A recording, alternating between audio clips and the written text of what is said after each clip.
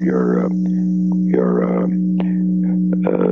giving him, some information, these things. With regard, of course, to the foreign policy thing, this basically is going to continue to be, well, of course, nobody can predict anything, but it's going to continue to be primarily upbeat, because there's more to come, as you can imagine. And so that's the reason that and that eventually tends to pull an economy. It can pull it down or it can pull it up. Yeah. Well, any event, as you get into this, I would urge you to try to. The main thing is to find what question to ask. And, Right. Well, I think we'll really make some breakthroughs on that. You, of course, will can look at what we have previously here. I think the council took another poll. Did they? Yeah. About a year ago on these some of the domestic things. Just in other words, what do people think? That's what we're really trying about. What do they think?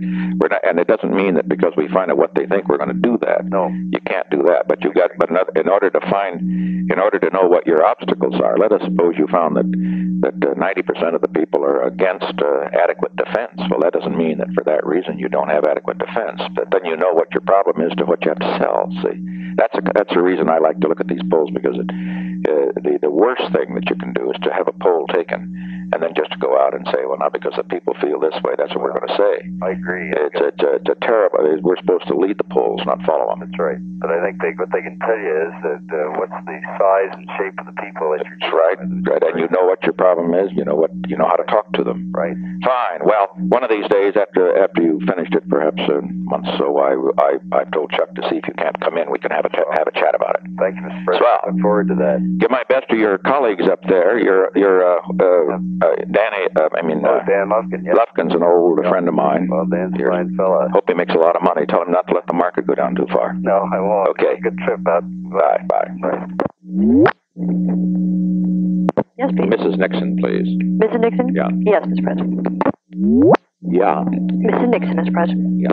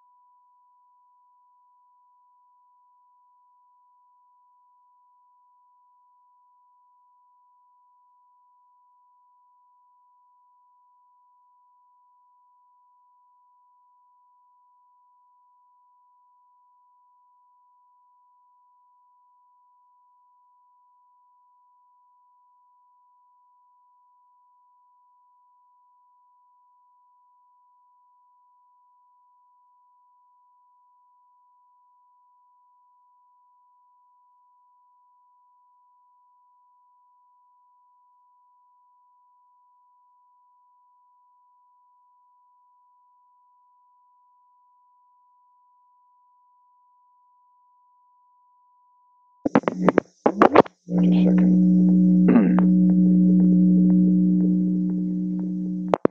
George Shultz, please. Thank you. Hello. Mr. Shultz. Yeah. You wanted to talk to me before. It's a question of our statements at 11 o'clock about the steel and the rail situation. Yeah. Steel, as you know, is settled. Rail is, the contract is settled, and they're working on a back-to-work agreement. And they don't plan to announce the contract settlement until they have the whole thing wrapped up. But our guess is that it'll be wrapped up prior to 11 o'clock. Great. Good. And so there would be back-to-work instructions and so on. And our question is what to say about these contracts. Now, it seems to me off all the things that have happened and the discussion that you and I had Saturday, that while we can't welcome these large wage increases, we can stress the fact that a strike has been avoided, that a strike is settled, that there is something about productivity in each of these agreements, and not denounce them. Yeah. And I think we have a commitment not to denounce the steel one, at least. Right. I think that's right. I just wanted to be sure that was your guidance. That was all. Yeah, we can't denounce the steel one, and it's pretty hard. It's hard to roll over, but the story at least did indicate that it was in the same. It's in the can aluminum thing, and nobody could expect that it could be anything else. Well, after I start meeting with Connally, it might be well if I get you done. We could, so that he's clued in on it too. All right. He won't make the statement, but he ought to know that what we're doing on it. Okay. Okay, sir. Fine. I'll give you calls. Thank you. Yes, please. Congressman Curtis of Nebraska, please. Senator Curtis. Sorry. Thank you, Mr. President. Hello. Mr. President, I find he's on the Finance Committee. They could have him return the call within 5 minutes. Fine. Thank you, sir. Yes, please. Senator Goldwater, please. Thank you. And Senator Curtis is returning your call, sir. Fine. Thank you. Hi, Carl? Yes. Hi, how are you? Well, I'm okay. Good to see you. I hate to take you out of a meeting, but Sorry. and I don't want to. I never want to put any pressure on a good friend. But I just want you to know one thing on the Lockheed thing. It isn't one that I would normally. I've just talking to Reagan and his people over the weekend, and they really feel that after the SST being knocked out, and if they lose this one, that this could just about be critical in terms of of the situation in '72. You know, we have in California, as you know, next to the state of Washington, has the highest unemployment, and it's mainly due to airframes and that sort of thing in defense. Now, some of it is turning around, and they feel good on a lot of things, but without getting into the technical, the financial, and the rest, where you're really very expert, I just wanted you to know that the political consequences here are really very, very serious. And I wish you would consider that as you make up your mind. Let me say I'm more interested actually in keeping Curtis in the Senate than anything like that. But I don't believe that's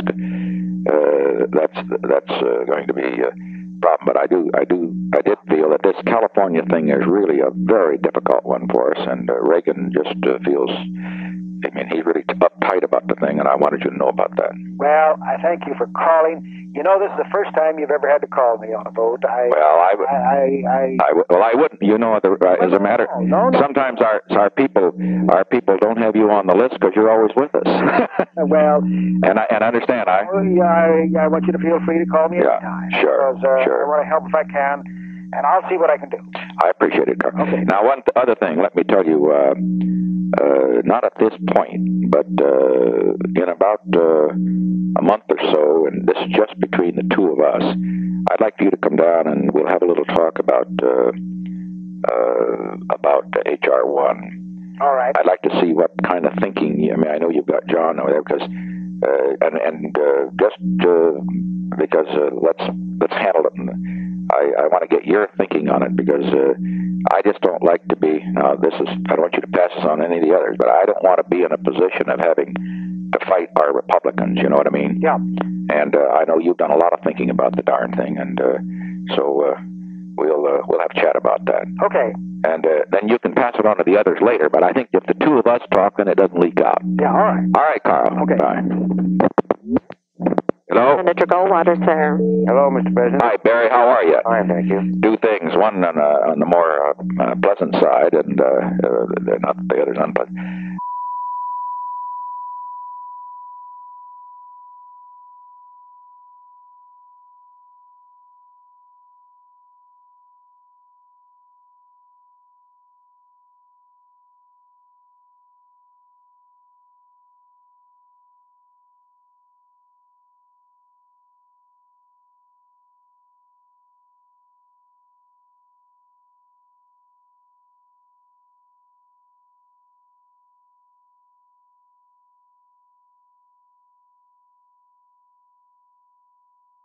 Well, I have to leave to come to do the milk producers in Chicago on September 2nd. Well, but I'll be there, and you will be at the usual place? Yeah, the Balboa Bay Club. Balboa Bay. Well, we try to get together, but I'm not doing any business, so we're not going to talk any business. That's fine. Yeah, okay.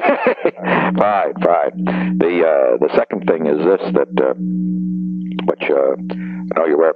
I have talked to Ron Reagan, and about this Lockheed thing, and I know how you feel about it. Here's basically the political problem. The political problem is that having gotten sunk on SST, to lose this one would have a very depressing effect. You see, as you know, Southern California's unemployment, and even in Orange County, is 9%. Oh, and it's a real hell of a problem for us. I know it. Barry's district has Lockheed in it. You think know. this isn't a tough position for me to take? Sure is. With some of my dearest, closest friends working in Lockheed, but Dick, Mr. President, it's a matter of principle that I just. If we can You feel Lockheed, we're going to have to do it for everybody. Yeah. Well, the thing is, this bill now is limited to I know it. to Lockheed, and you can't justify that. I have Ed Ewell up here with Fairchild. He said, "You okay that?" And by God, I read $30 million when I lost last year. I want some money back. Yeah. And I hear there's over 400 such cases in the Pentagon. That's beside the point. Well, let me say that I wouldn't don't want to arm twist you. I'm just calling to let you know the problem. It isn't the question of as I said, of our friends or anything, but it's really more, I know it. Ron is awful close to that political situation, and he's. So is my son. He's crying all over my shoulder. Oh, well, your son's going to win. Come on. Anyway, I think my hunch is. Could we get? Is there any way maybe you and you might drop down and have a chat with me about 3:00? Or do you feel you have to be there to vote? Too committed. You're too committed? Yeah. How about Paul Fannin? Could he do this? No, I haven't heard. I know that I think he feels that way because you are. I haven't even talked with him about it. When I get in these things, I just keep my mouth shut. That's right.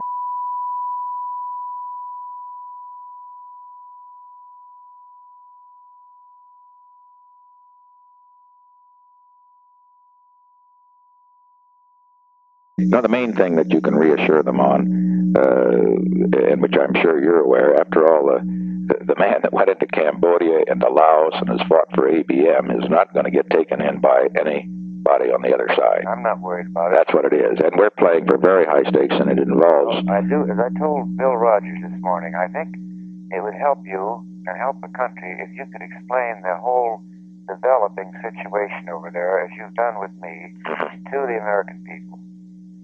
I know when I talk with them... The developing situation in... the Japanese right. Resurgence and so forth. Right. Well, we will at a certain time. I think I'll do that. You have to, because... Yeah, I want to...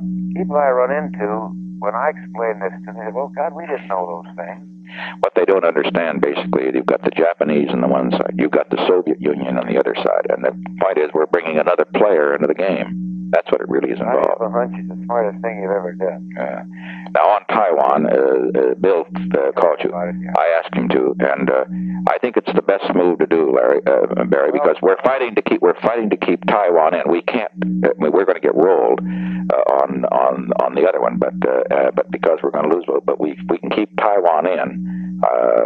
Peking isn't going to like it. They'll squeal at this, but we expect that. And I haven't had one single call from one Chinese friend.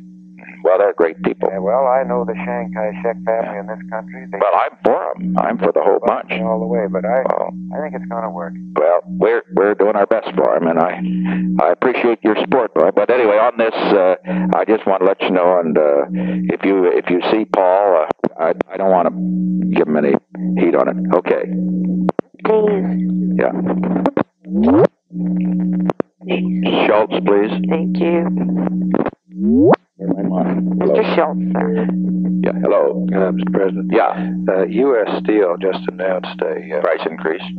Fairly sweeping set of price increases that are quickly estimated to be in the vicinity of 8%, but nobody's had a real chance to analyze it.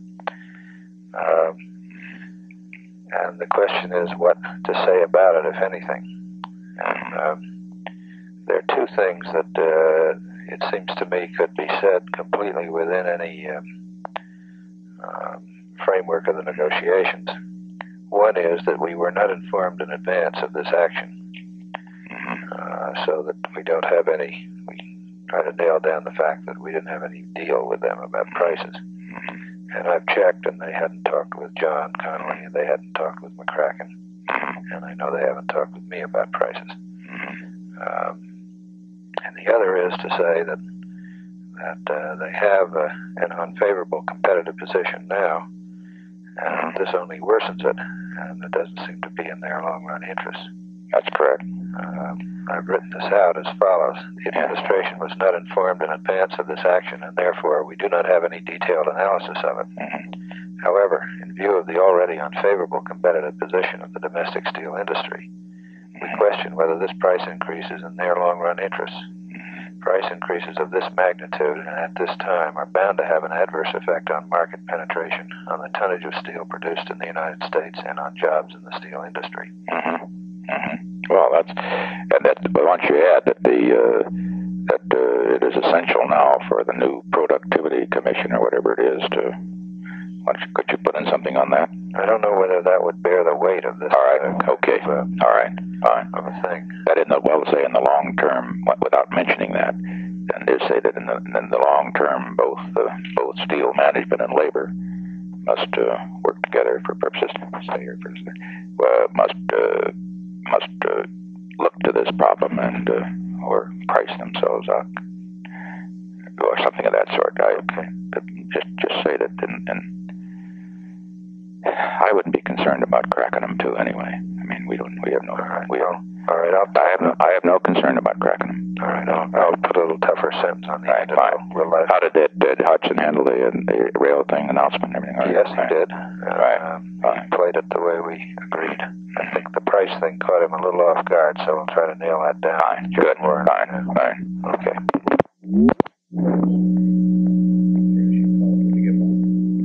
Please. Senator Aiken, please. Yes, thank you, sir. Hello. Yes. Hi, George. Yeah. I hate to bother you on a matter that is not in the field we usually talk about, foreign policy, but I've just been getting some reports from California. Yeah. And on our situation there. And this Lockheed thing, I know, is a very technical thing and controversy. The problem we've got, George, is that having you see, Southern California is this enormous airframe problem. Yeah. If we lose this one after the SST thing, it's going to have a terribly depressing effect. I was just talking to Reagan on the phone over the last week, and he was informing me. And I just pass it on to you. I'm not trying to arm twist you. I wouldn't do that, but I would appreciate if you'd consider, if you could give us a little help on it. It would have an enormous effect. I said at the beginning, if you make it across the board, go for it. Yeah. But if you make it too selective, there's hardly anyone up our way in the Northeast, in New England anyway, that would be affected by it. That wants it. Well, I know. Well, as a matter of fact, we could go for a across-the-board thing at a later time. The House struck it down. Yeah. But on the other hand, at this point, we have a very serious problem in terms of this specific thing, and I certainly would support across the board at a later point if we can get our friend Proxmire to go along. I think you may have to. Yeah. Yes, and but I would. I just wanted to let you know of my deep personal interest in it, and thanks for calling. I know you've got a personal interest. Yeah. And it's because of the state and Southern California has really taken a rap there. Yeah. And I'll try to find something on I know up in your way in Vermont, New England, and so forth. We got to do something for that part of the country. I've got 5 GE plants within a stone's throw. Have you? Well, you let me know whenever we can do something. Because, and incidentally, I'm very grateful for your statements on China. They were just great. I was reading. Yes, and I've just endorsed your statement, Bill's statement on. Did he get it over to you? I asked. He told me he was going to call you this morning. Yeah. So, don't you think that's the right approach? I do too. I think the only approach. Yeah, we've got to oppose the expulsion of Taiwan, But I agree. I've always felt that Taiwan belonged to the Formosans anyway. But we certainly shouldn't permit them to be expelled if we can help it. Right. As far as Security Council goes, that's a matter for the UN itself to decide. Who has that seat, and it goes outside, and it'll be People's Republic if they come in under the terms which are laid down. Well, fine. Well, anyway, George, a lot of people watch you up there, and I would, as I say, I sure will appreciate it if you can help us on this one. Well, I'm not taking any part in the debate. Yeah. That's about as good as I could do, considering the attitude up that way. Yeah. Okay.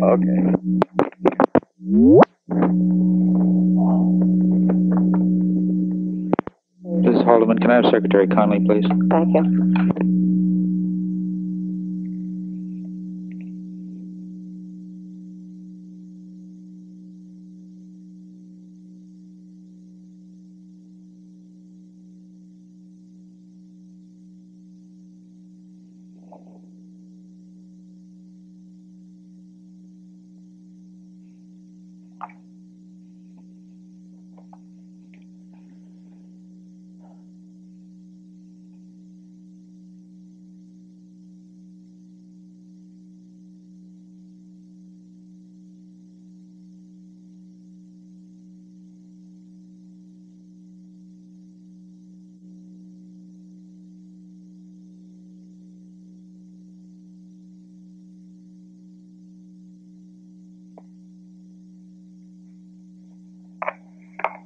Get him, sir. Okay.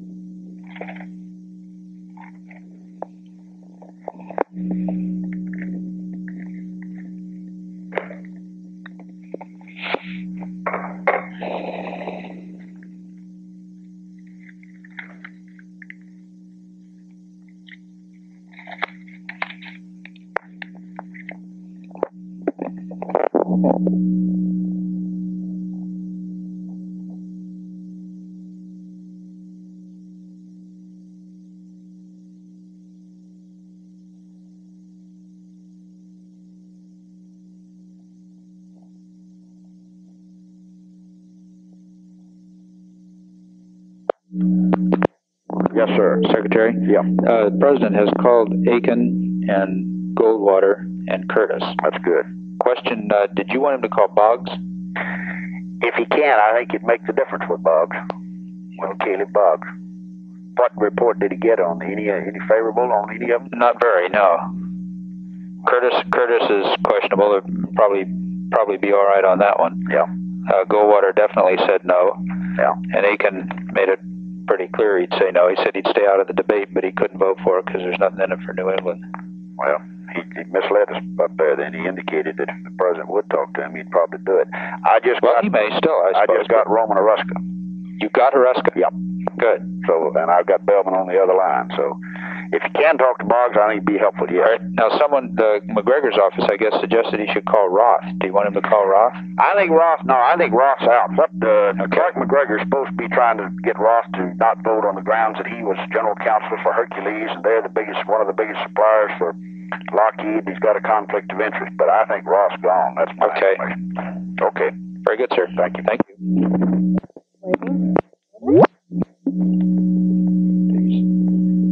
Please. Senator Boggs of Delaware, please. Boggs. Boggs of Delaware. Caleb Boggs. Thank you. Hello. Mr. President, Yeah. Senator Boggs is where he can't talk at the moment, and he can call you back in 2 or 3 minutes. Fine. Private. Fine. Right. Anytime. Right. Hello. Mr. President, Yeah. Senator Boggs. Yeah. Hello, Caleb? Yes, sir, Mr. President. Say, I'm sorry to get you out of your meeting. No, that's all right. It's a privilege to talk to. Yeah, but I don't want to try to arm twist an old friend. But as you know, I've just been talking to Ron Reagan, and he's of course very close to the problem. But he says that after the SST Louisiana, and he says if they lose this Lockheed thing, he says it's going to have a psychological impact in Southern California. We've got about 9.5% unemployment. That's unbelievable. And I just want to let you know, and if you can see your way clear to turn your back a little, I would appreciate it. You're great. I'm trying, Mr. President, on this. I have a peculiar situation in Delaware. My colleague over in the House side voted against it. Oh. And I don't want to be quoted. I think my colleague, a member of the committee here, is going to be against it. And my news journal papers and everything you have. My area there is against it. And the news journal papers, instead of just editorializing one time against it, I've done it 4 times. Boy, that's rough. And I was just talking to my colleague a little while ago. I told him, I went so far as to tell him, I said, hopeful that he could vote for it, which would make it easier for me. I said, Bill, if you vote for it, now I can vote for it. You're a member of the committee. Well, he's afraid he can't. Yeah, well, and, maybe we'll see what we can do there. I'm going to keep open on the thing, clear up until I cast my vote, Mr. President. It's all we can ask. We'll have to get at him. You're great to call. Fine. Thanks. Right, bye. Yes, please. Secretary Connally, please. Yes, thank you, sir. Hello. Secretary Connelly's en route to Dr. Kissinger's office. It'll take him 5 more minutes to get here. Fine. Have him call. Fine. Okay.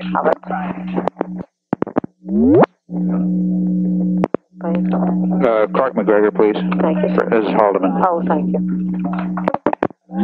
Hello. Bob, Clark. Yeah, where are you? I'm in my office. Okay, the President now has covered all the calls except Roth, and he was just talking to Secretary Connally. What is the situation on Roth? Roth has indicated opposition, and Boggs has told us that he can't vote for Lockheed if Roth goes against. Clark, yeah. Why don't you step down to the President's office for a second? Right, we'll do this. Bye. Please. Secretary Connally, this is Haldeman. Thank you.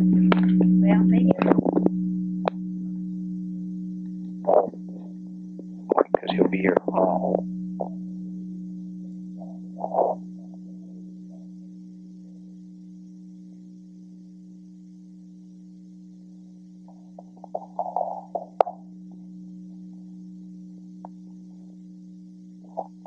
You want to talk to her personally? Down on the 2nd floor. They're giving me a number, Mr. Harmon. Okay.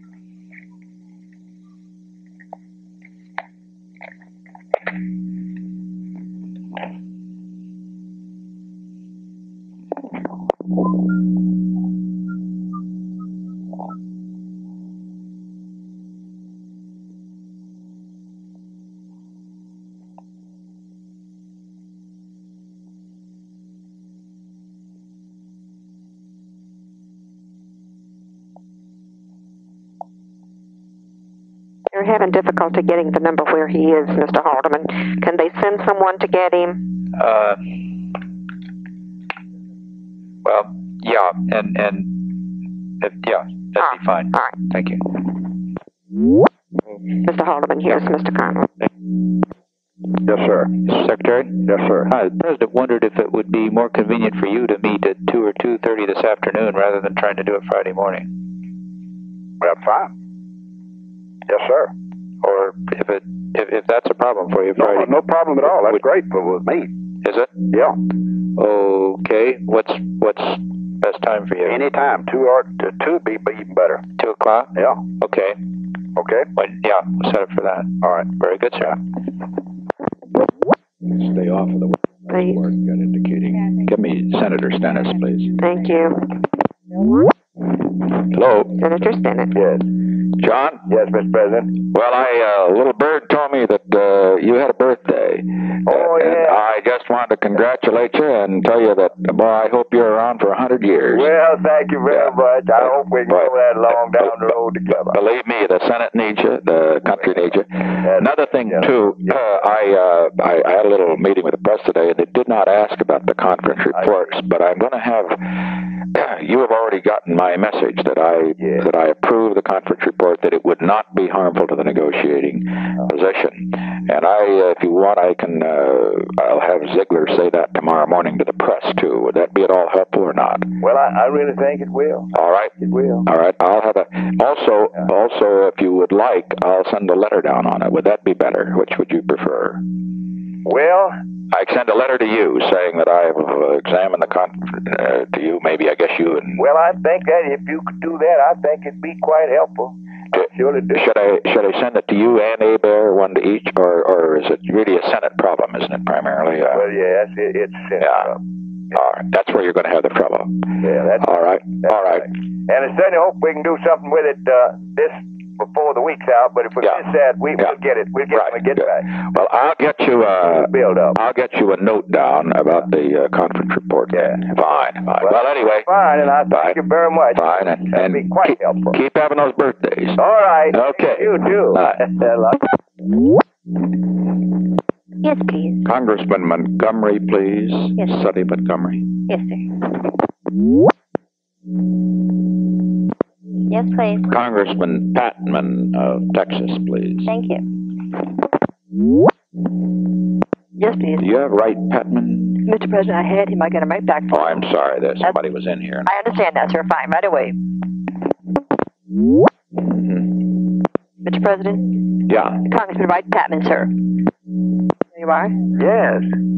Right. Yes, sir, Mr. I just learned from one of my spies here that you were celebrating your birthday, and I wanted to extend my best wishes. Oh, it's so nice of you. And I know you're one of the hardest working members of that Congress. I mean, John Connally and I are just having a meeting, and so now you take off an hour. Well, how about that? I'll be glad to, Mr. President. Yeah. Your suggestion, take off an hour. 1 hour. And it hadn't been for you and John, you wouldn't have had any Lockheed Bill. That's right. Well, and you got the bill that you asked for. Well, I must say we appreciated that very much, and I just want you to know that we thought about you, and I hope you have many happy returns. Well, thank you, sir. You've made my day and my year. Okay. Bye. Thank you, sir.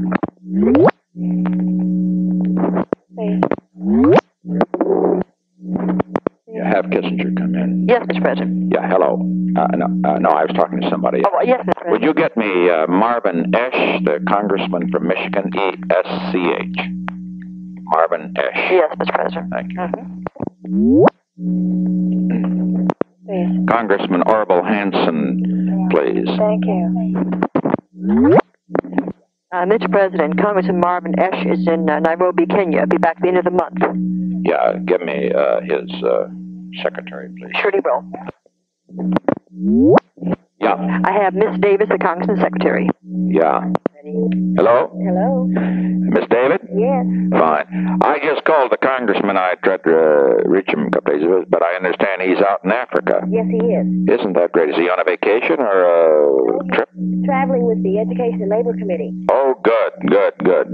Well, the reason I called him was that Clark MacGregor told me he's having a birthday, and I just wanted to tell him to wish him well. Oh, yes, sir. A couple of days ago. You just, when you're in touch with him, you can tell him that we just hope he's not only has many more birthdays, but that he has them all in the Congress of the United States. I certainly will.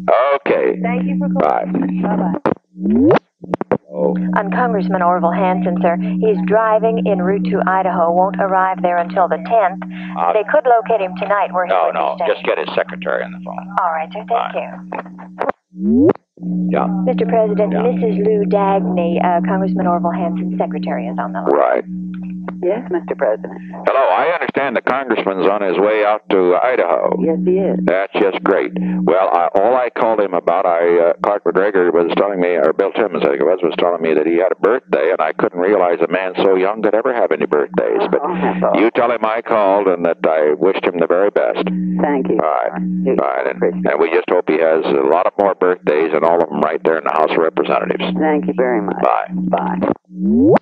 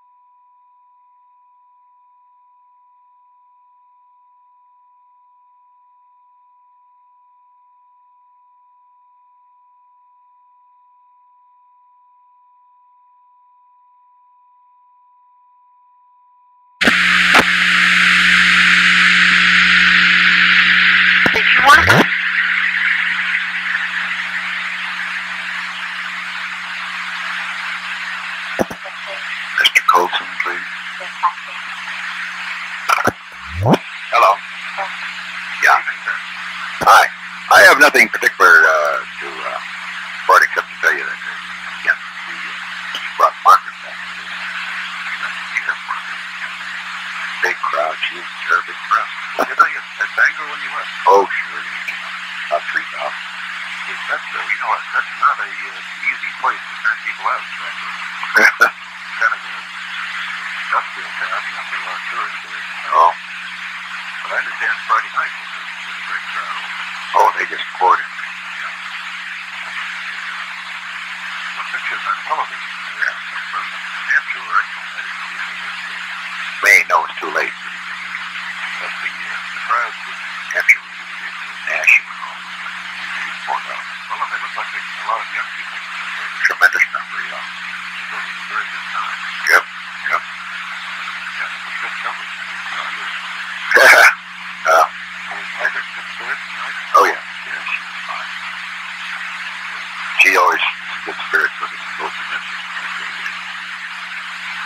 Well, anything else new? Or pretty I don't think so. It's been a quiet weekend. Right. That's right. That's good. That's a good thing to have instead of an English now. Well, it's going to be, I think that's been one of the best space missions in terms of people getting away with it. Yeah. Television is so good. Spectacular. What's the value of it? It's got some good things to do. Right. Scientific.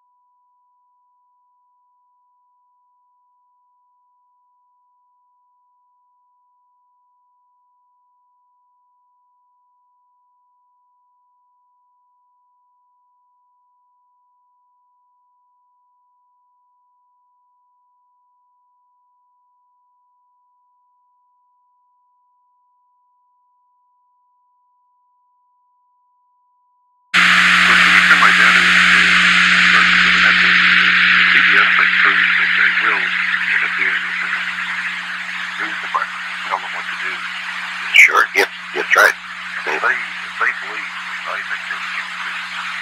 I think over the best, even with all the heat we've taken in the country, I think we're going to believe around the 4 points. They believe there's a damn good chance of it, at least.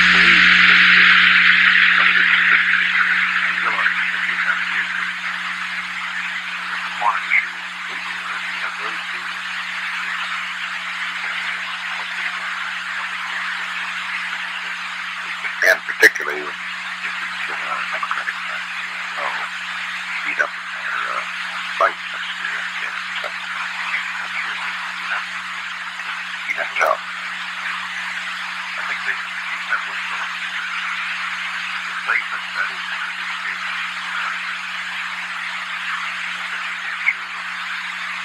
Well, they'll fight like hell to knock us down and everything. In the area where they get us like counting there, just that now. All it's worth. It's the new people, especially as much as you get right now. I have small chance to just let them ride. You all on came back and it's a fantastic performance. It's virtually a television. Spectacular. At the very end, despite all of this, having been a couple of growing sensation, despite all of this,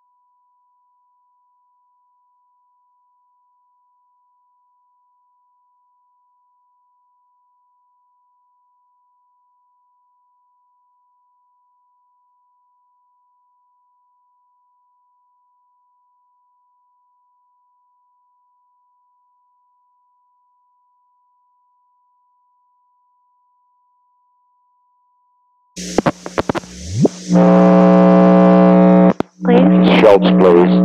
Thank you. Yeah. Mr. George Shultz, Mr. President. Hello. Mr. President, sir. Hello. Yes, sir.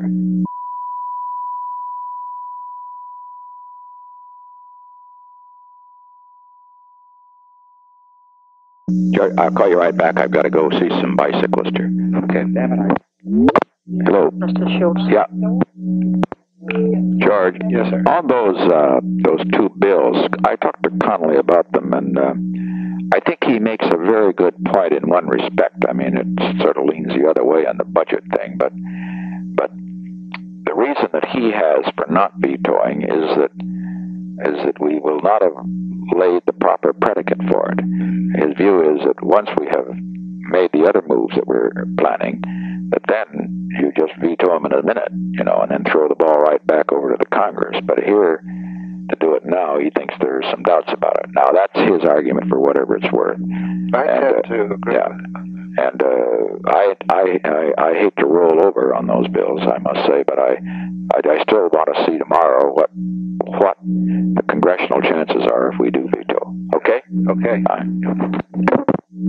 Please. Thank you. Hello. Good evening, Mr. President. Hi. Well, anything new today? Well, we had Norris Cotton quite exercised today. I don't know whether you heard about it, but No, I didn't. Oh. well, I called him this morning to just tell him about the ABC report. And he's a crusty old Yankee. Yeah. He's not given to overstatement. Well, he said, I can't tell you. He said, I don't know what the feeling is around the state, but he said, in the two most democratic cities, state of New Hampshire, he said, I would say it was Nixon country. He said that was the damnedest turnout I ever saw.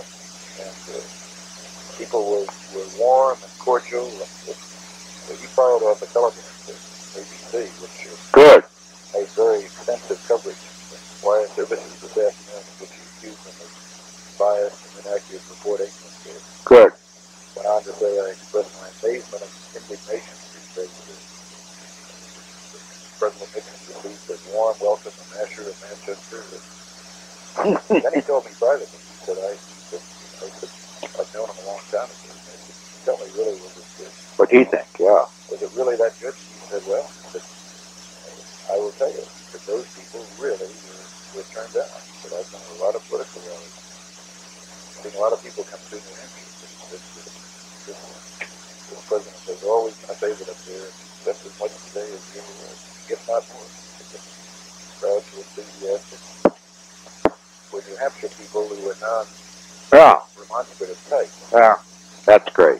Good job. Yeah, good job. He was very effective. Raised a little hell, pleading for mercy with that. What did he say? Well, Can to see you? No, he owned it. No, I stayed out of it. Saw Ziegler? He saw Ziegler and he saw Scally. He saw Scally. Well, he must have been goddamn embarrassed about the thing. He was. He said to Scally, you know, after all, this is the first time I was in a political trip. He said, I've never been before. And he said, don't be too hard on me. I'm learning to live. Bullshit. That's right. Somebody told him to do it. Good job. He's a moody, he's a funny kind of a guy. Yeah. I don't think he'll do it again. I think he's sort of a hell of a day. Well, it's good to shake him up a little. Well, that's what you have to do with these guys. Yeah. I had it rerun today, but it was bad by comparison with NBC and CBS. Who really gave us a very good show. It was bad. Yeah. It was just one bad. It was a bad sports show. Yeah. But I think he's caught enough hell from those guys. We may find him in line. Howard Smith is on vacation. And that's unfortunate because he's the fellow that's the only man that gets any balance to ABC. ABC basically has a far left orientation with Bill Lawrence. Well, I was reading that material that Did you see it? What did you think of it? Worse than you thought, wasn't it? Yeah. I knew. Or don't you think that's going to be a bombshell when it hits? It sure will be. Of course, they'll try to discredit the Bill. Oh, of course. That's going to be hard. She's been with Time, Life, with Look, and all the rest, right? Certainly looks to be the guy. Right. But it's down. Look at it. Even if she overstated. Well, so suppose it's rather than 10 to 1, it's 5 to 1 against us, or 3 to 1. Really right. Remarkable. But ABC, I was surprised reading that ABC is just as bad as the other. And the only thing that really does get it is that he's away and does edit the president. He edits it himself. When he does it, it goes swinging way up. Sure. Well, that's because of Bill Lawrence. Yeah. But when Smith is there, he kind of keeps it in. That's right. Kind of keeps it in. Did you see Times this? No, I didn't see it. Well, I didn't think the cover was bad, but I didn't think the article was too bad. Not as bad as expected. Huh? I thought it would be worse. I must say that George Shultz did a damn good job of this. Now, Haldeman thought that they did better in the article than anticipated.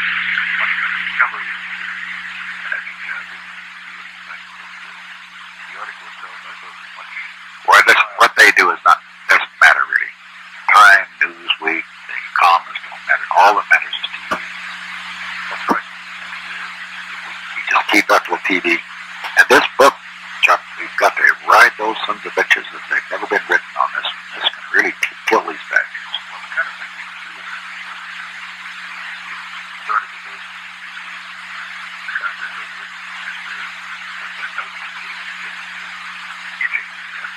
Right.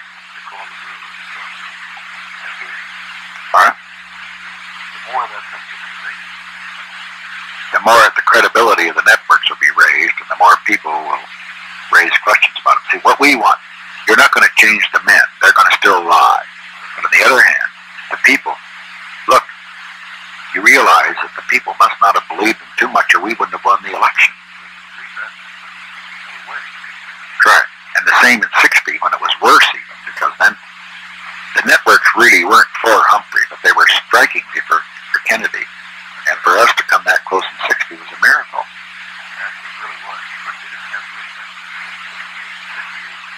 Right.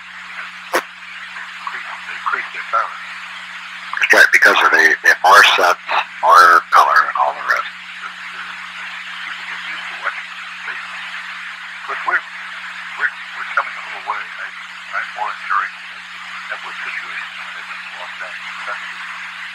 Chancellor, I called Chancellor Wright. Yeah. I talked to him about the unemployment.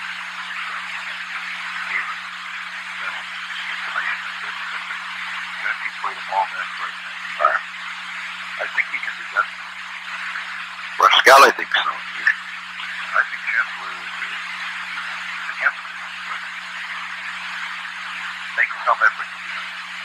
He'll use stuff. He's not right. No. What do you think about Cronkite? What's he up to? Oh, I think he's miserable, dedicated. But, he didn't used to be, did he? Or back in the early, but I think he was with Eisenhower pretty much, wasn't he? He was balanced in the 50s. He was kind of froze in him. He was almost in the LSAT. What's happened to him? His wife? No, I think it's the same thing that we've seen in some of the recent publications where basic liberals are trying to purge their souls who haven't supported the war effort. Right. And they just go 180 degrees. So it's very far extreme. You can shake him up a bit. Oh, you're shaking him up right now. Right. China's on the ship down. And that's when we're seeing right. I'm convinced that I sent you a memo that I'm convinced that he so defeated the war issue as far as our context that testifies to that. Sure. Well, we'll pull the rug out from them on that too at the right time. That's coming. It's coming. But Connally, I was very encouraged. Old Norris really took him on, did he? Did he get some play? Oh, I'm looking at full page of letters to his deputy, which he, that those NBC and CBS reported honestly and accurately, that his deception could not have been won. The Bill's report was neither honest nor accurate. The site was reporting on the creek, the vice president of the back of the news media, Good. usual thing in the news. Great. Just on the front, but what I was... And then Gil reacted to it. Oh, he was crying. Good. Well, keep him crying. Well, I think he's interested, but... Good. But Norris, I was particularly pleased. Right. Well, he had to be impressed, and Margaret must have been impressed by Maine. It was really something they'd never seen up there. I still can't believe it.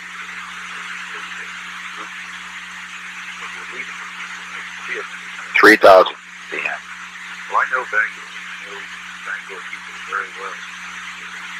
It's just the further you get from Maine, the less demonstrative people. Well, they were demonstrative, though. They were terrific. They don't show their feelings. You get 3,000 of them every week. Right. Right. Okay. Very hard to tell the whole set. Right. Retail sales can have to take and what did it show? Well, they revised again upward. May again upward. The preliminary in July is showing the same level again. About the same level. Yes, sir. Yeah. But that's above last year, though. Oh, well, 7 to 8% of the place. But so is it a positive story then, or? Yes. Good. They put out a very strong Good. statement today, Good. which will help. Good. Good. Good. Every little bit of it. He's doing a fine job. No, it's Good. so those Right. help, and I think we get. It's good to have the Congress out of town, isn't it? Yeah, this will help. We'll own the news. Right. Keep our bullets looking. Good. Well, tell Cotton I appreciate it, Louise. I'll do that. Right. Good. Thank you, sir. Well, Mr. Colson. Hello. Good morning, Mr. President. Hi, Chuck. I was just taking a look at the news summary. It seemed to me quite interesting that how they almost totally ignored retail sales thing, isn't it? One network used it. One network used it, NBC, because they had some pretty negative stuff on the on the economy. So I guess they thought they had to give us a little balance. But yeah. That was a pretty good story, though. Did we make an effort? Did Shultz and the bunch do something about it, or what? No, Mr. President, we relied on Passer. He's good. He's usually pretty upbeat. The reason that, frankly, we made more out of it than a legitimate news story probably would warrant, because what it was basically was an updating of a revision upward of some existing figures, most of which had come out on the weekly totals. You know, it's like the casualties. They come out each week, and then they do a monthly compilation. So, well, there probably wasn't much more that could be done about it. Well, it would be nice if we had gotten a little more out of it, but and we tried. It's a very good statistic, as a matter of fact. It's a very impressive statistic, Mr. President. 17% increase in retail sales is a hell of a lot. Well, it's the first of the year. Yes, it is, and the July figures that have been out each week, but now will be consolidated into monthly figures, show something. The same kind of a trend continuing. It percentage-wise won't be quite as dramatic because once you get up at a certain level, it stays there. But it is an encouraging story. Right. July things will come out when? Well, let's see. The July weekly totals have been out, so we'll get the monthly one about a month from now. So. Right. Okay, fine, sir. Thank you.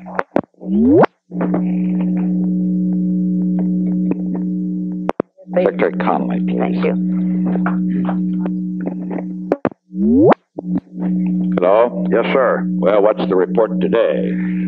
Things are still not good. They're much quieter than they were yesterday.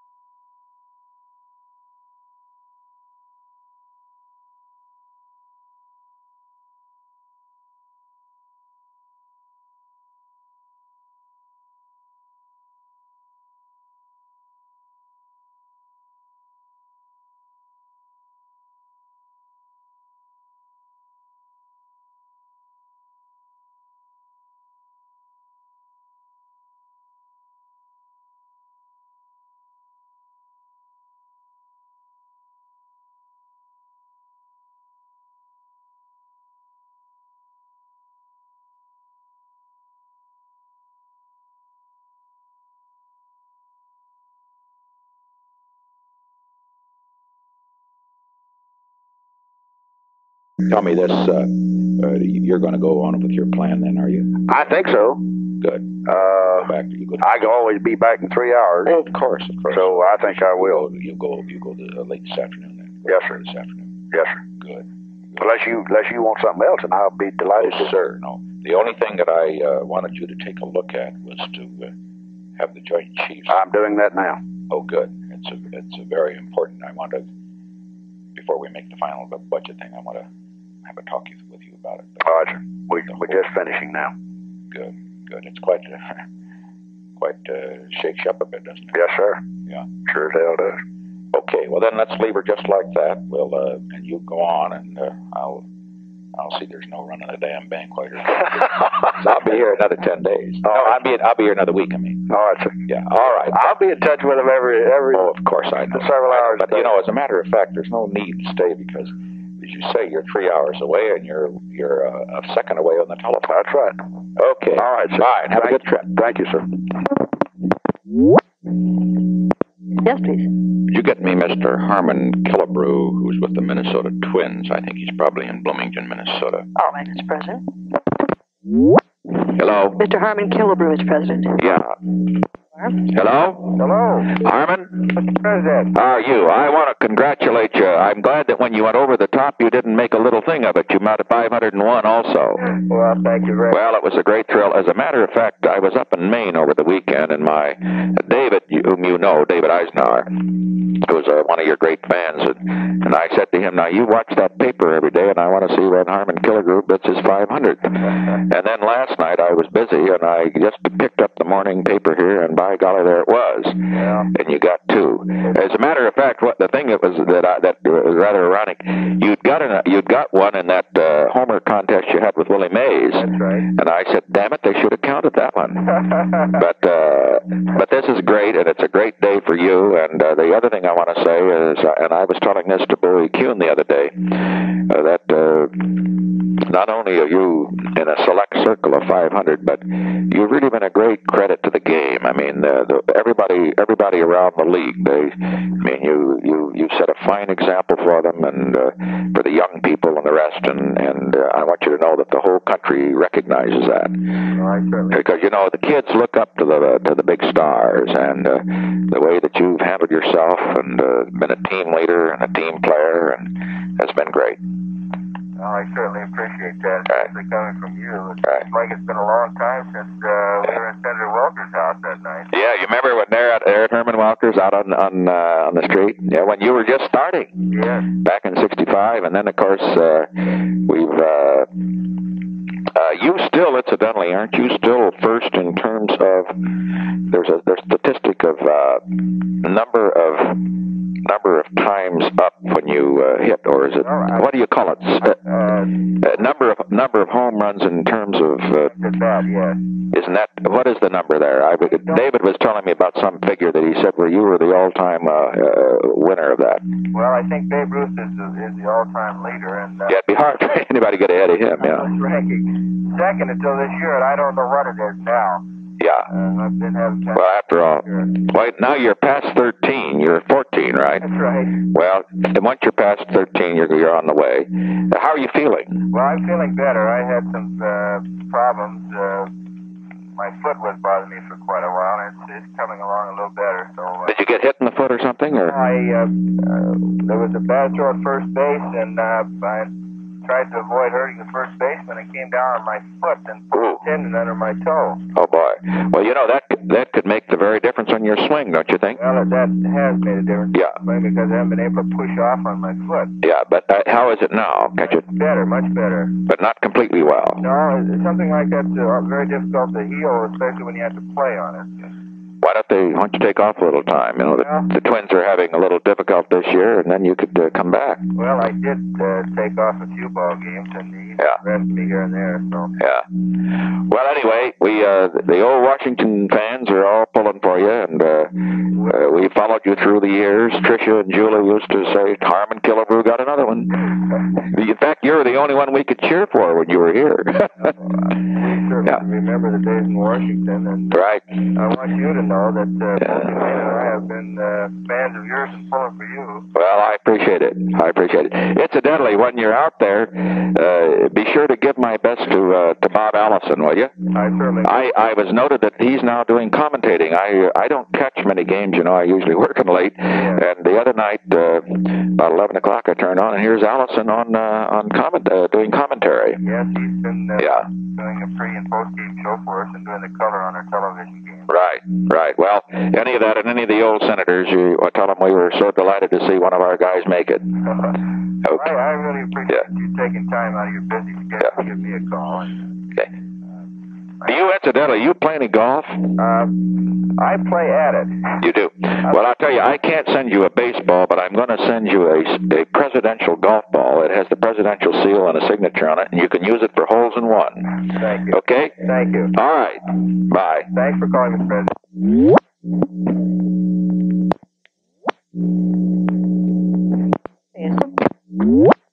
Yeah. Mr. Haldeman, Mr. President. Yeah. Hello. Yes, sir. 4 o'clock is best for him, if that's okay. All right. And you have that Kissinger group at 3 for a few minutes, I guess.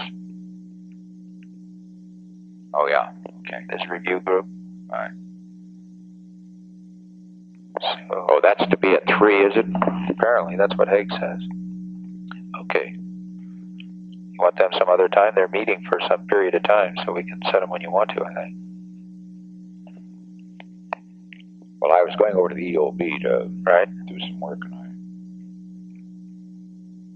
well, we can bring them to the EOB. That's sure. 3 o'clock, yeah. Fine. Okay. Fine. That's very different for them. Okay. No?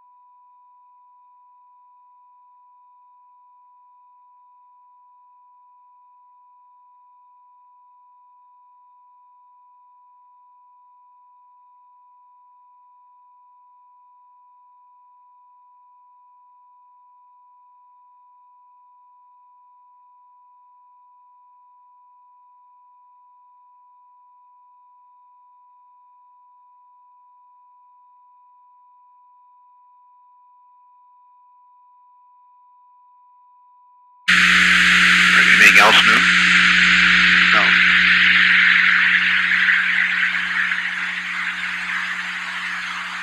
August is really a dull month. Yeah, it is. I was just looking at the news and everything. It's all dull. The only thing, biggest news, Killebrew hit 500 points. It really is. There's people tend to relax.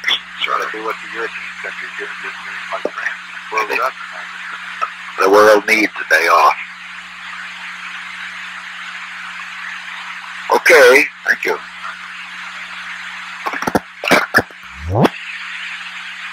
Let's get to please. Yes, please.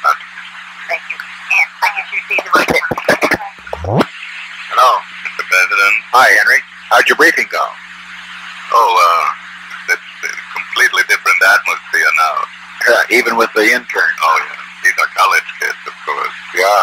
Very You were good positive. to do it. I could really ask for it. We picked these kids, and they're not the bastards. They're not the worst bastards. Well, I just figure they can go back to their campus and say that some of the senior people talked to them. Right. But it went very well. I called back to Brennan and gave him the message. How'd he take it? We said it for September 30th, Mr. President, because Gromyko had to go back to France for that state visit they're paying there. September 30th for the ceremony here. Right, good. And then that'll go through regular channels. Well, I told them that they should put it into Smith, and I'll call Rogers tomorrow and tell him to work out the details with the Brennan. Will you? That's right. Sorry. Yeah. I mean, we've got to get a room and so forth over there. Just let Rogers know that that they came in here and that I said, well, we ought to do it through the Secretary of State. That'll build him up. You'll up a bit. Just not forgotten that thing. Well, you can still consider going over there. You know, you've gone over the signing ceremony before. And tell Bill that I want him and to bring Gromyko to do it, but if he feels that I want that once you say this, look, Bill, the President hasn't mentioned this, but if you feel it would be useful for him to come, he'll hold his schedule open, but we want you to make the decision once that comes out. Right. Right, well. You know, with the other things we got going, we can give a little cheap shot. Oh, yeah. Yeah, sure. Right. Make him feel better.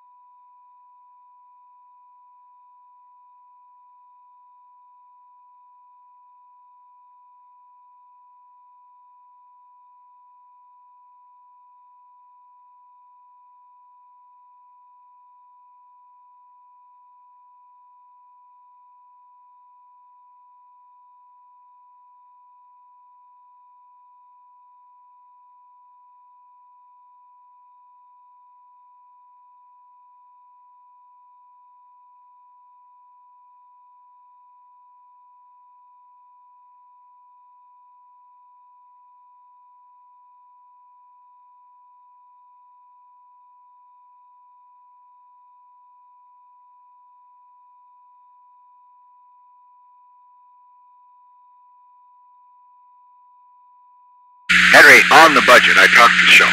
Yeah. Let me tell you the line I want you to take. Right.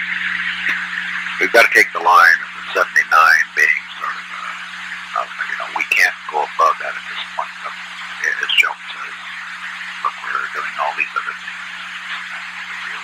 And then let him and Packard sort of work out the details. Let's not talk in terms of a tax increase and the rest, because it's not in the cards at the moment, Joe. We have to be realistic. Don't you think so? I think that's right. At an appropriate time, I will move further. But I think at the meeting tomorrow, Friday, let's be very, very, that we don't connect. We just say that, well... But you don't have to... I wouldn't announce the figure at the meeting. No, but because the Joint Chiefs won't be there, we just go over the whole thing. But it seems to me that you and You and Shultz and Packard worked the thing out without Laird. Fair enough. Right, Mr. President. Good. I'm having breakfast with Shultz tomorrow. Well, fine. You get his feeling, and you tell him your feeling. I told Shultz today that I said, look, the national security is going to require upping this defense budget. He said, well, how can you up the defense budget? He said, I agree, but he said, stick with the Navy. But he said, how can you do it when you're having success in Berlin, success in Rome, success with the Chinese and all the rest? I said, right. You're right about that. But I said, on the other hand, and Shultz says, the reason you're having success is because you're being strong. Exactly. And he said, on the other hand, right now, you can't appear that just as you're having success, you've got to increase the budget, increase taxes. See my point? Yeah. And I think he's right about that. Right, except that what got us to this point was our strength last year. I know. But I mean, at this point, we get to this point, then to increase taxes, say we're going to have more defense. Well, let me work it out with Shultz. We will come up with something that will not require an increase in taxes. Do the best you can. Right. Okay. Right, Mr. Fine, Henry. Fine.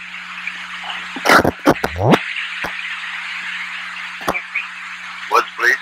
Yes, and this is George Schultz. Hello? This is George Schultz. Returned your call, Mr. President. Yeah, I'll take it now. Hi. Hello? Yes, sir. George?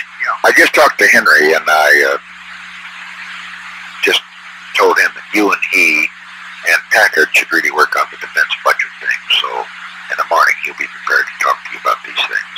He realizes what the problems are. And you, of course, realize the national security problem involved in terms of we couldn't have gotten where we are without a strong position. And we're not going to get anywhere else. But so he knows, and you know, so you can talk very frankly with him and work out whatever you can. Okay? Fine. Second thing, I think that on the other matter that you must bring Ehrlichman into the game. Now, what I want you to do tomorrow, you talk to Ehrlichman and just say, no, I don't want you to go further than that. I want you to go to the broader group of Peterson, Flanagan, et al. You see what I mean? I haven't talked to Bob Haldeman either. Well, don't worry about, forget Haldeman, because he doesn't need to know. But I'll tell him when I need it, when he, let me handle him. But you tell Ehrlichman that what we have in mind, and that it's on a, and as a lawyer, he understands the necessity for confidentiality, but not beyond that. See? Okay, so. Come up earlier in these little meetings that Bob and John have on Monday night. Right, I know that. But that's the way to do it. You take Ehrlichman into your confidence. Don't go to Peterson at this point. I'll bring him in at a proper time, but that's the way it is. And then you can talk to Connally, if you will, at the proper time. Ron Ziegler keeps needling me what's going on. Don't tell him. Well, or do you think you should? No. Well, he always says that he needs to be informed, and I can understand that. No. He must not be informed about what we're going to do. We can tell him about China or anything else. On this, with Ron, I'll handle Ron. Let me handle him. Don't worry about that. What I've done is that he'll say, well, okay, I see I'm not getting any information from you, but will you tell me what it means if this happens or that happens? So I try to... Right. That's right. Educate him, but don't tell him what the game plan is, because it's good for him not to know so that he can be very honest with the press when he doesn't know, you see? And I'll handle it. Ron's a good soldier. He knows what to do. We'll handle this probably when we get these bastards with it. Good. Okay, George. Fine.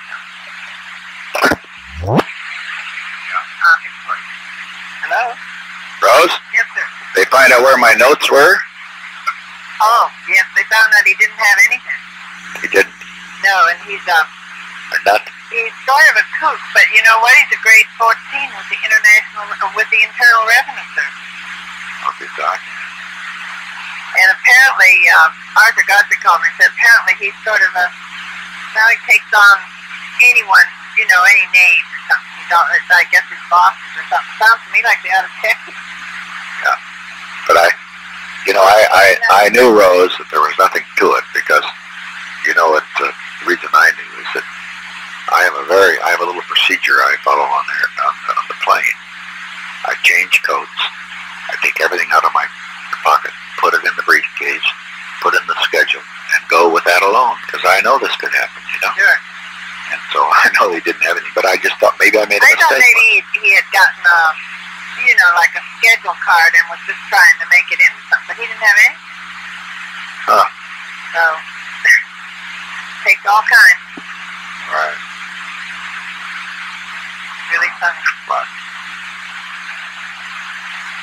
Okay. Anyway, he didn't have anything to show them.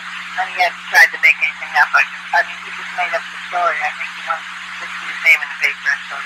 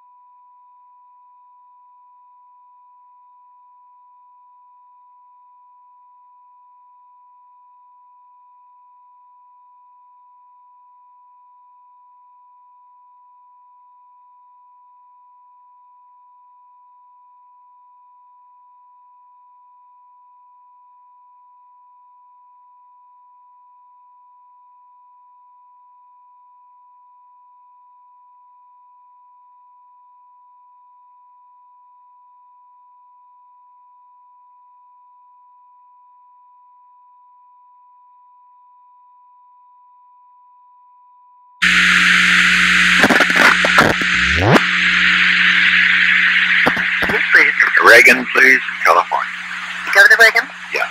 Thanks, sir. Oh. It's present that Governor Reagan's online. Hello? Hello. Ron? Yes, how are you?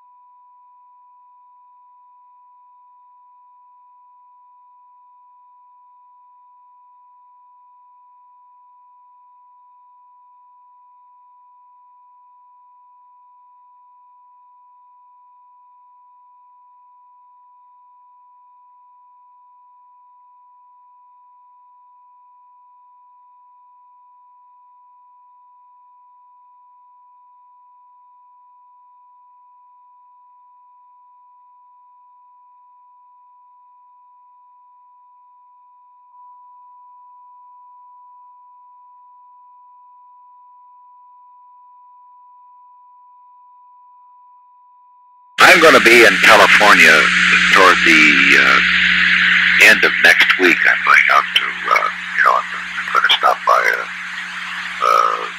the VFW in Dallas, the Illinois State Fair. Well, I'll remember that Reagan was from Illinois and all that. But in any event, when we're out there, I hope we get a chance to get together. Will you be in California the last 2 weeks of August or not?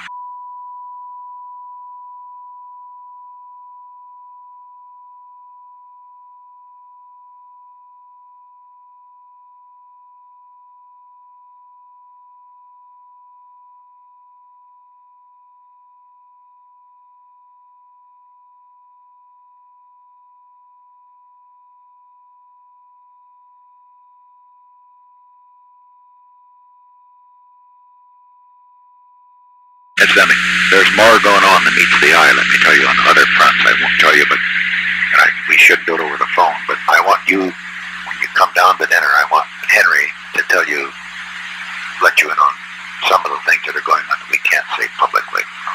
They're very important and very hopeful, Ron.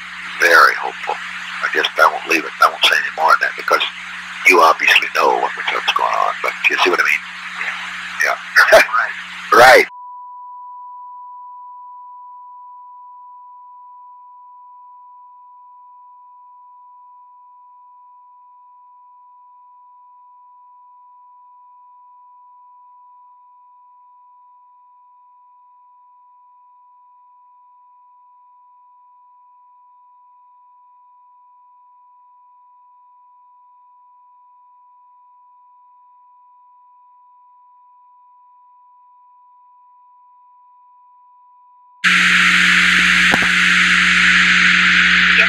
Hobart Lewis, please, New York. Hello? Hello, home?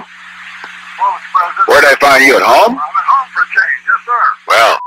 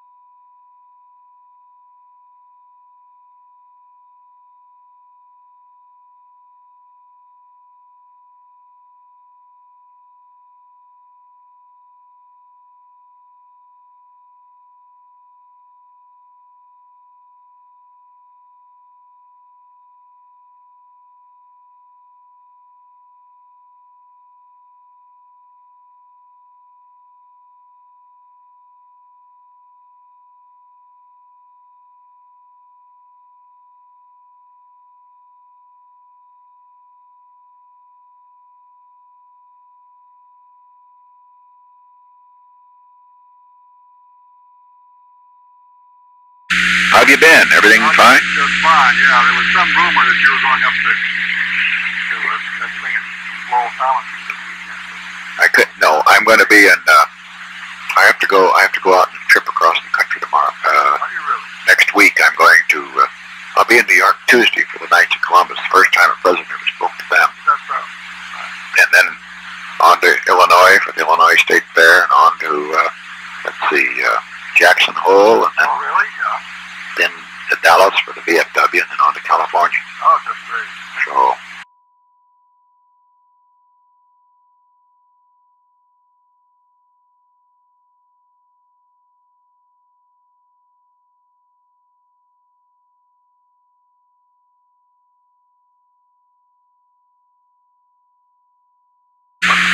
Seems to me things are going along swimmingly, Mr. President.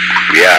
Look, the main thing is that the only thing people are concerned about is the economy, but don't worry about it. It's going to come back. I'm sure it will. And well, not only it is back. It's just a question of this. You know, people getting a little frightened about this or that. Well, the indicators are going to be better. Conservatives about the China situation, but they don't know anything. That's nothing. Well, they aren't seeing the big play. That's right. They're not at all. They don't. The sensible conservatives see it, but they do.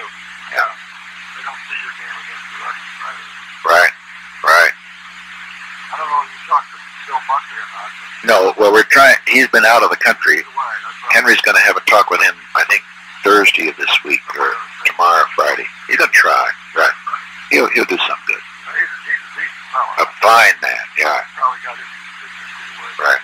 Incidentally, Mr. President, Jeff Hart, you may not know. Oh, yeah, I know. This book, yeah. He's finished that book now, and it looks very good to me. Good. And Good. He's sending bits and pieces of it down to the people who he's quoting. Staff Right. Buchanan and Price. It looks very good. Good. So Good. Good. Good. Well, after we'll have a chance to have a talk, perhaps after Labor Day, and get to see what's going on. But you can be sure that there's a lot more going on than meets the eye at the moment. Well, there always is. I just marvel at it. Yeah. Okay, Hope. Best of luck. I give my best to the Admiral. Oh, thank you very much. Be back home. Please. Rose? Yes, Roboso? Yes, sir. Roboso? Yes, please. Mr. Buchanan, please? Yes, sir. Oh? Mr. President, Mr. Roboso is on his way to Walter's Cave. Oh, don't bother. Should I leave any word? No, you can't. Just cancel? Yeah. All right, sorry, sir. I'll try to get Mr. Buchanan for you. Hello? Mr. President? Yeah. Yes, I have Mr. Buchanan for you. There you are. Hello? Pat? Yes, sir.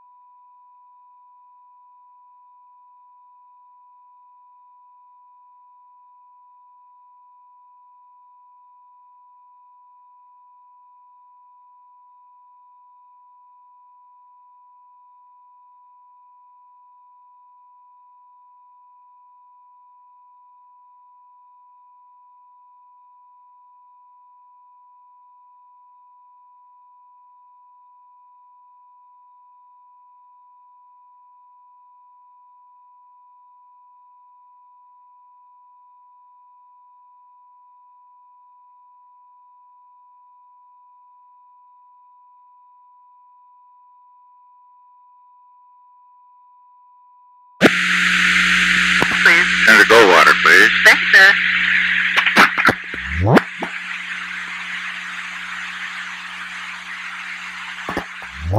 Hello? Mr. President, contact Goldwater. It's in Arizona. Do you want me to try that? I have a number here where I can see if I can get it. Sure. All right, sir. Call you back. Yes, please. Mayor Daley. Yes, sir. Yeah. Contact Goldwater, Mr. President. Oh, Barry? How's Arizona? Well, it's delightful. That's great.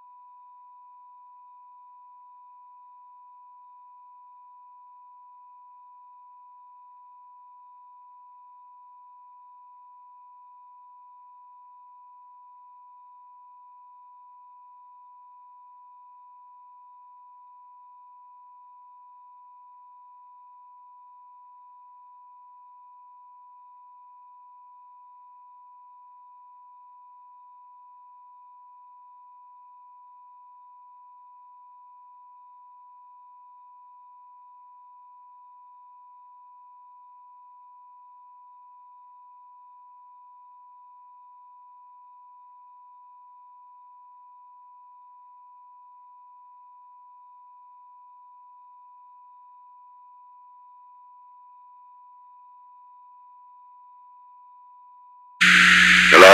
President, I told him Mayor Bailey. His secretary is trying to locate him. I've been working with her. Will that be all right? Fine. Thank you, sir.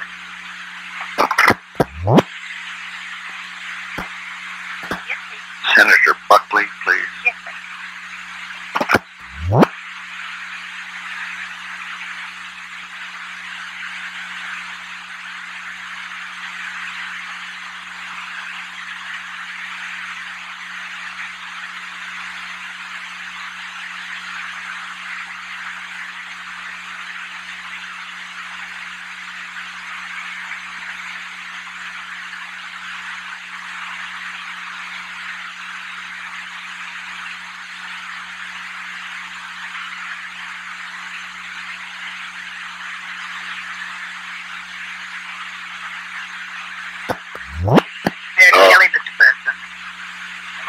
Hello, Mr. Mayor.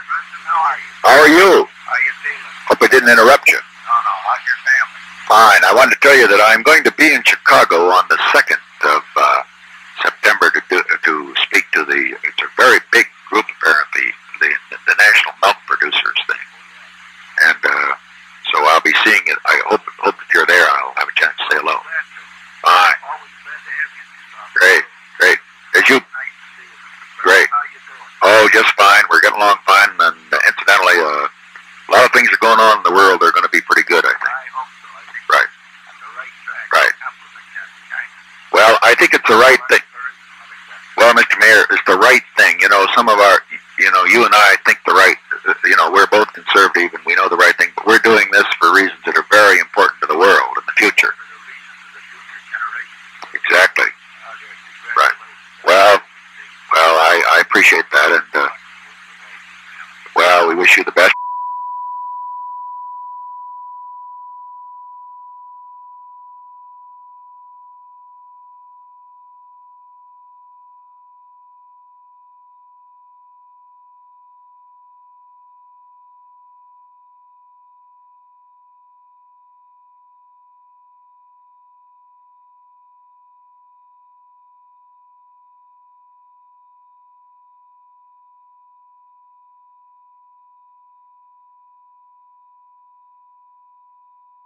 Yeah, well, when we'll get a chance to have a little chat, and when we're out there, I'd like Dr. Kissinger, I've talked about it, that if you would like, I'd like him to give you a when we're in Chicago, a little private briefing on this thing. Would you like to have that? I wonder, I'd appreciate it if you got a great man with you.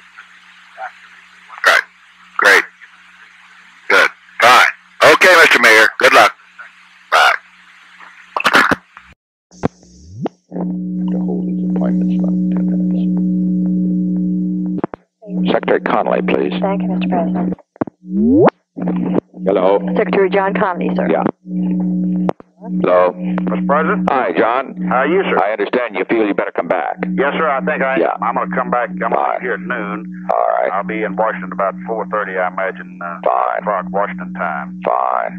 Well, when you get in, I'll still be in the office, so you might just drop by here if you could. All right, sir. And we can. In the meantime, I'll take a look at some stuff here. I'll clear my afternoon and do a little studying. And Paul Volker's across the street has all the information. We expect a bad day tomorrow. They got a big Catholic holiday over there over the weekend. And today is going to be a fairly bad day. Yesterday was. Not disastrously so, but we constantly losing the initiative, I'm afraid. And I don't...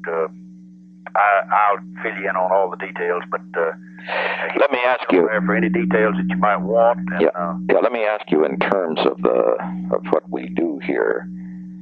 If